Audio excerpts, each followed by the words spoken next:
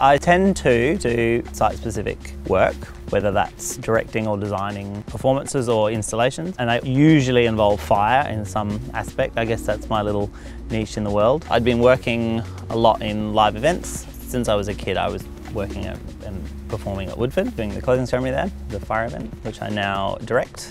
And then I studied film and screen media production at Griffith, and I think it's really fun is being able to work in different parts of the sort of entertainment and art world because those skills are all transferable. I'm the site designer for Bleach 2019, which is currently involving 2 bars down on the beach at Burleigh, and then the festival culminating in Requiem down here at Hotter. This Requiem is a much more contemporary exploration. Patrick Nolan, from the director of Opera of Queensland, is really, I think, finding really interesting ways of reimagining it. So the tone of the space I'm hoping will be quite sombre. The entranceway in will hopefully take you from the outside world into this space. Everything's going to be very red and kind of dark and fiery, and I think it will have this real sense of, I guess, focused reflection.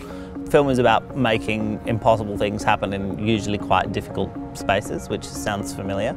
In film, you have to solve the impossible, and that translates really well into location-based, site-specific projects because there's not a rule book for it. You just go, okay, we want to do that. How do we do that? And you unpack that and approach it in a logical way.